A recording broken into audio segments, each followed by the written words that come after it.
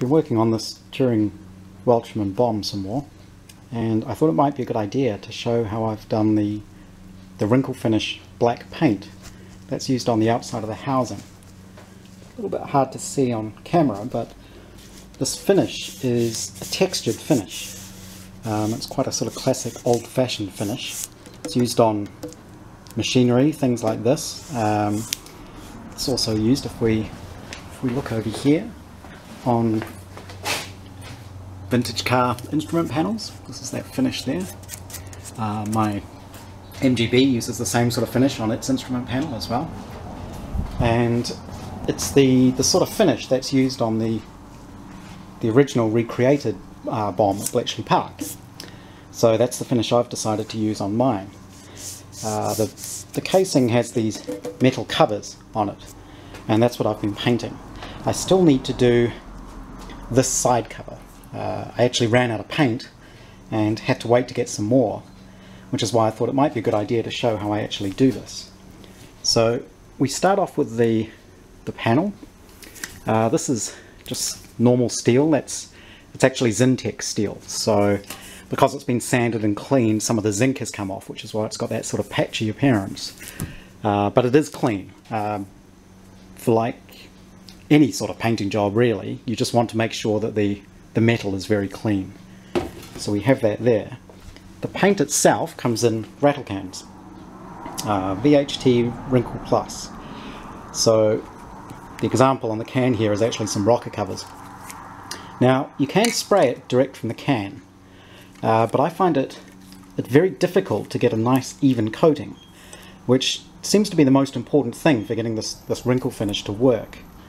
So what I actually do is I take the paint out of the can and end up spraying it with a touch-up gun like this. So what I can do is show how I go about doing that. So here we have our can of paint. Now what I'm going to do is get the paint out of the can and decant it into this glass jar that I have.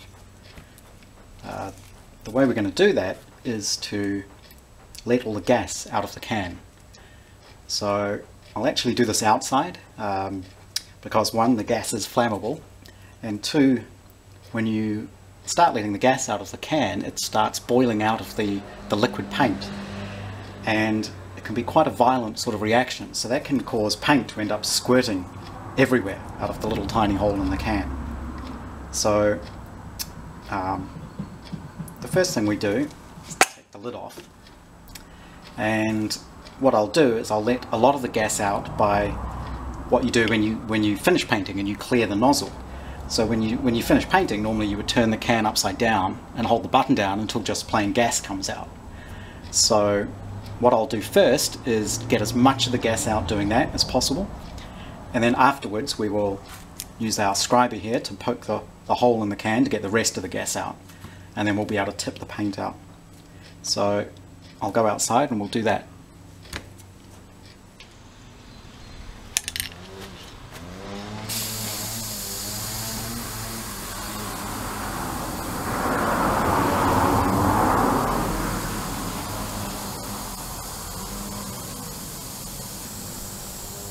So the reason I'm wearing all this protective gear isn't for this one small little paint job, it's because I've been painting these wheels in the background that you can see.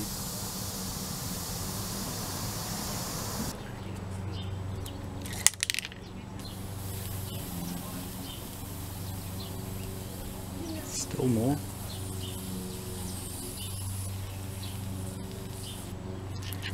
It's probably enough of it's out of there now that we can poke a small hole high up in the can.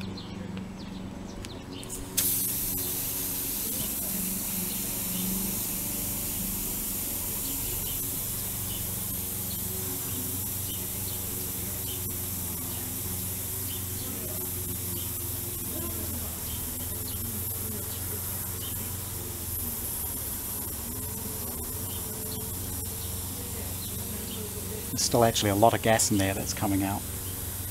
So we can slowly start enlarging the hole. But it's best not to start off with too large a hole to begin with.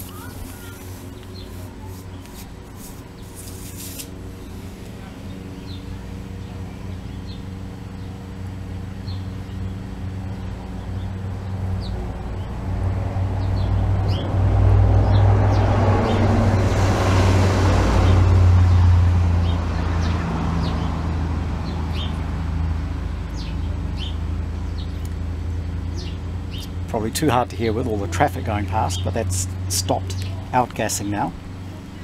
So usually what I'll do is I'll enlarge the hole further, and then I'll leave that sitting for an hour or so. Then we'll come back to it.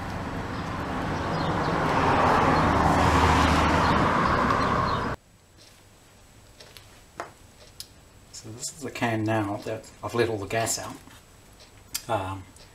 As you can see, I also poked another hole in the top of the can and the other side, which is why that paint's now pouring out of it. So what we can do is transfer the paint into the jar.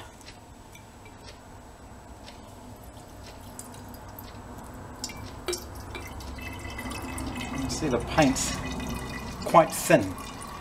This wrinkle finish paint does seem thinner than most normal paint. So when we actually come to spray it, I don't thin it down at all, I just spray it as it is.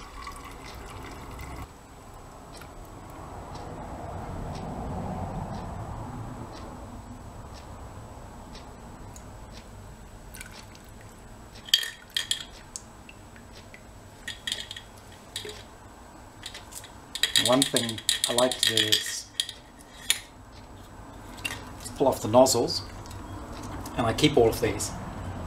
I have a jar of solvent here, and I put all my spray nozzles in that, so I've always got clean nozzles I can use when I'm spraying, because often you have the problem of them blocking up. So this should be most of the paint. You can hear the ball rattling around in there. I'll probably cut open the can later and pull that out and keep it. I don't know why, I just tend to do that. And that gives you a good idea of how much paint is actually in one of these cans. So this jar is 680 grams, it says. So there's probably, I don't know, 250, 300 mil of actual paint in there. I'm not sure how long it'll keep in this jar. It'll be interesting to find out. But what I'll do now is, it's still got a little bit of gas in it, but that's sort of bubbling out. What we'll do next is put some of the paint into our spray gun.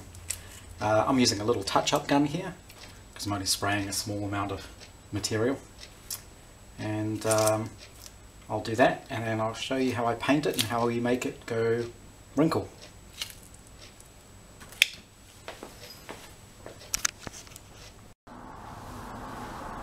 Okay, so now I'm ready to paint my piece of steel. I'm only actually painting one side, just the outside piece. So of course make sure you've got it the right way up, and make sure it's all very clean. So this has been sanded, sprayed with a phosphate solution, and wiped clean with wax and grease remover. It looks like it's a little dirty because there's still little bits of zinc all over it, but it is actually very clean. So we have our paint inside the little touch-up gun. You'll notice also I've covered up any vintage car bits or anything you don't want overspray on. So I have the steel sitting on top of this box just to raise it up. And the box is also useful just for testing that the spray pattern is correct. So I just test on the side of the box there. Now the idea with this is to get on a very even coating. So what I'll do is spray in one direction, get a nice coat on there, turn the box around, spray in an opposite direction, and just try to build up a nice thick even coat. So at some point the compressor may switch on, so you might not be able to hear me. And I'll just also, normally I would use a proper organic solvent type mask for this, but for this I'm just going to use a paper mask so that if I need to talk you can still hear me. And you can see I've sprayed a little bit before because that does actually pick up a lot of the, it'll pick up a lot of the paint particles. It won't protect you from the solvents, but for a small job like this it shouldn't be too bad. I'll just put this on.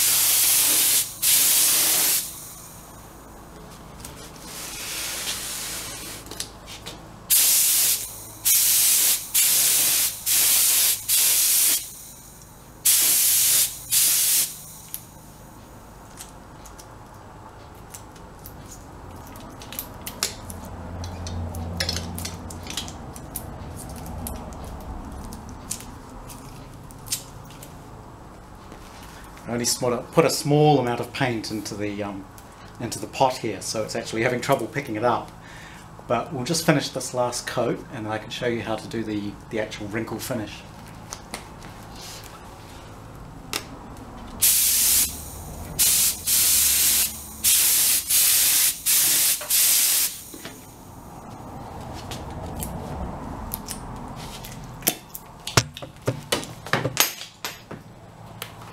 Down and take my mask off. So what we have now is a fairly nice, even, quite thick coat on the steel. So if we turn this around again.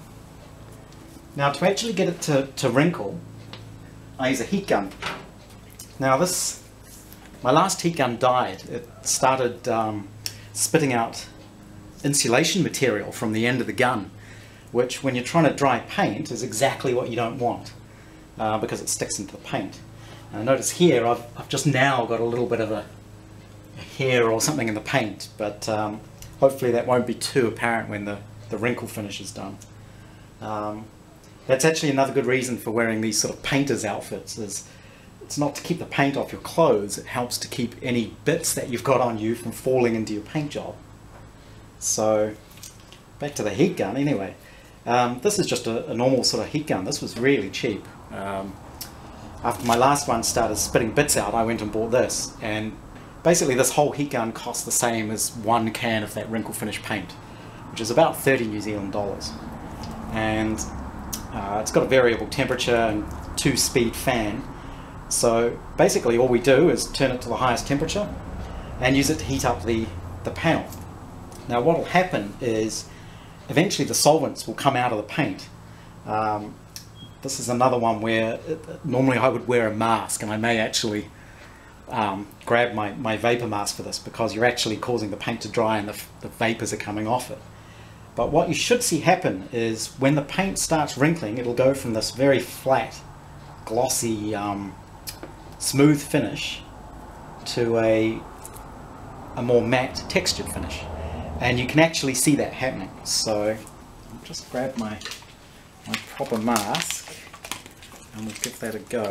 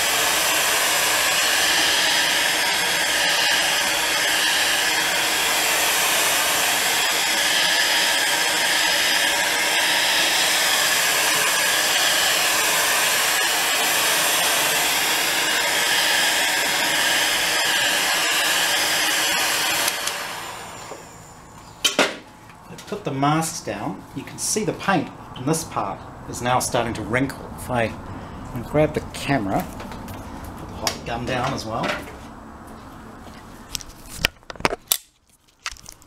Now you'll see that it's starting to wrinkle. So all we do is keep evenly heating the panel and basically chase that finish across the face of the panel, and you'll see it happening.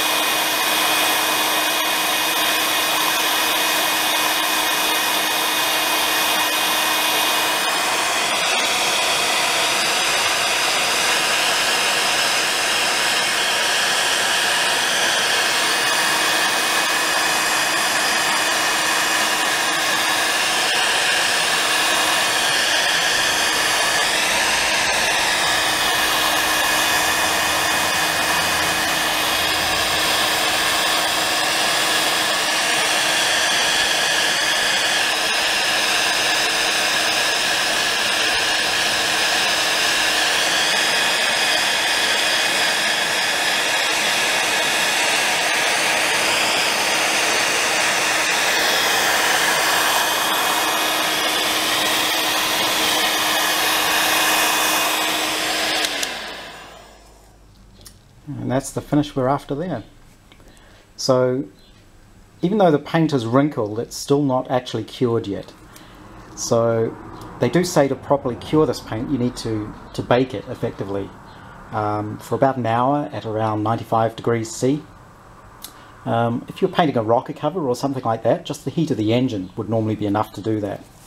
If you're doing something like an instrument panel in the car there,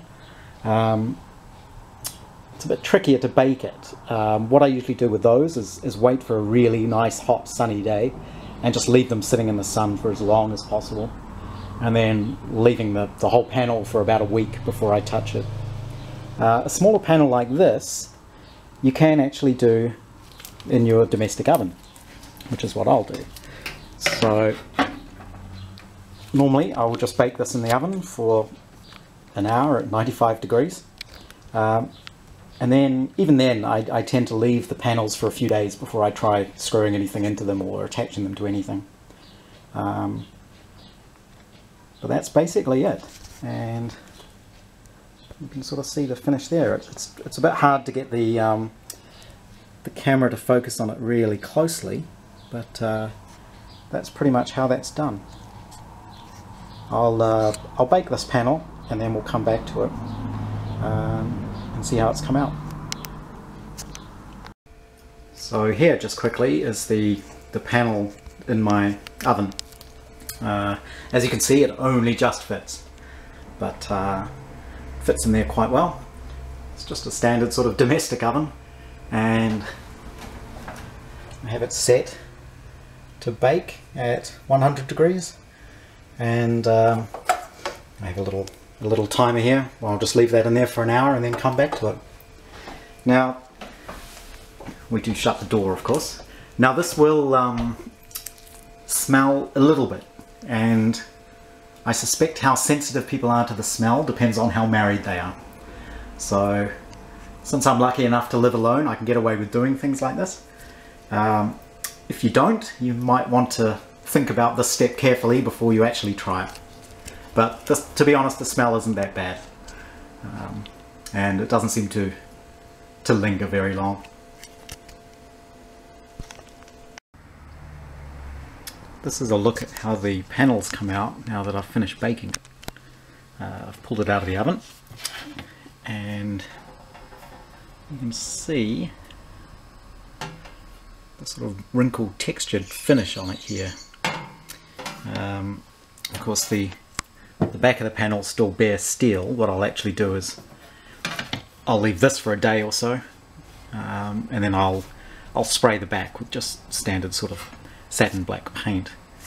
Now, I'm not sure how well it's going to show up on the video, but one of the things with this paint finish is the amount of wrinkle you get depends on how thick a coat you put down. So because I did this one with the touch-up gun and actually got a really nice thick coat, the wrinkle texture on this piece is actually a little bit different to some of the texturing on the rest of the bomb. So for example, this piece here, the texture isn't as pronounced, and maybe the clearest way to show this is I have this little cover panel which fits on here. It goes that way up, and this I just sprayed with the paint straight from the can, and I didn't get as good a coat, which is why I used that touch-up gun. And if I sort of put that in place, you can actually see the difference in texture. It's not as wrinkled on this piece as it is here. So one of the things is if you've got lots of panels like this to do, it's best to do them all at once so that you can get a very consistent finish to them. But for something like this, I actually quite like the fact that there are differences in the pieces. I think it just adds a little bit more interest to the device, so I may respray this at some point. You can see just when the light catches it that the paint coating on this wasn't very even, which is why the finish isn't as good. So of course I've gone and cleaned up all my spray gun and tidied everything away now, so I can't paint this one now, but a little bit later on I may have another go at repainting this and you know, just making it match the panel. But that's pretty much how that came out. Usually you'll see in certain lights, if you haven't got the coating thick enough and even enough, you'll get unevenness in the pattern. But this one's actually pretty good. And if you remember, I actually had a hair or a piece of fluff or something that fell on the panel somewhere around here, and you can sort of just see where it is, but the fact that the finish isn't smooth of course hides small imperfections like that. So this panel will now eventually fit on the side of the machine, something like that, and I'll make another film when it's all complete.